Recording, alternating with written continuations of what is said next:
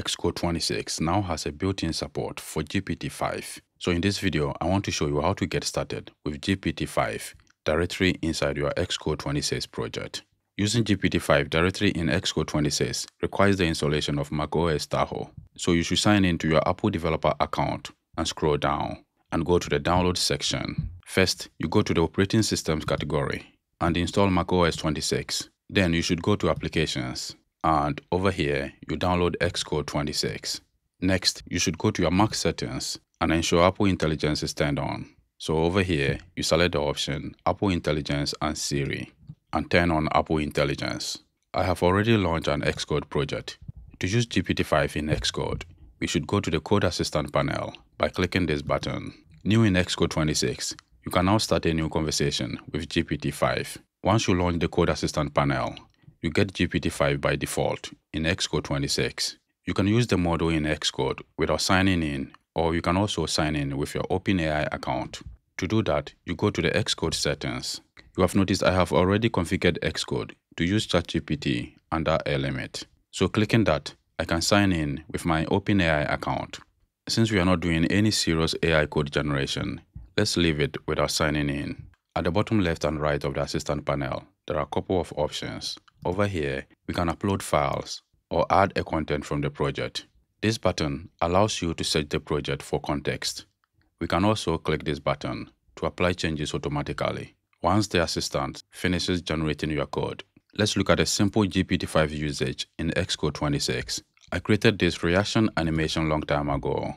So let's use GPT-5 to make some changes. If I scroll down, you have noticed here it uses with animation and dispatch queue to animate both the heart icon and the thumbs up icon. So let's add a prompt over here to modify the code to use face animator in SwiftUI. If I go to the project navigator, you have noticed here the file name is heart and thumb best. So over here, I have added that as context. I'll press the return key to send the prompt and wait for a moment until the code generation is done. So over here, we have the generated code. It should have applied that automatically. However, the changes were not applied automatically. So let's copy everything here and try to replace what we have. You have noticed the heart emoji now uses face animator view for the animation. If I scroll down, the thumbs up emoji also uses face animator view for the animation. It modified the animation slightly. However, we can go to each of the animations and make some changes. Another way to use GPT-5 directly in Xcode 26 is to use ChatGPT chat bar. First, you make sure you have the ChatGPT app for macOS installed on your machine. Next, you should launch the ChatGPT app. Let's hide the code assistant here and the project navigator. Inside anywhere in the code, I will press Option and Spacebar to bring ChatGPT chat bar.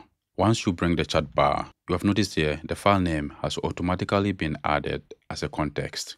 Using ChatGPT chat bar becomes more useful because over here we have more options than using the Xcode 26 code assistant I showed previously.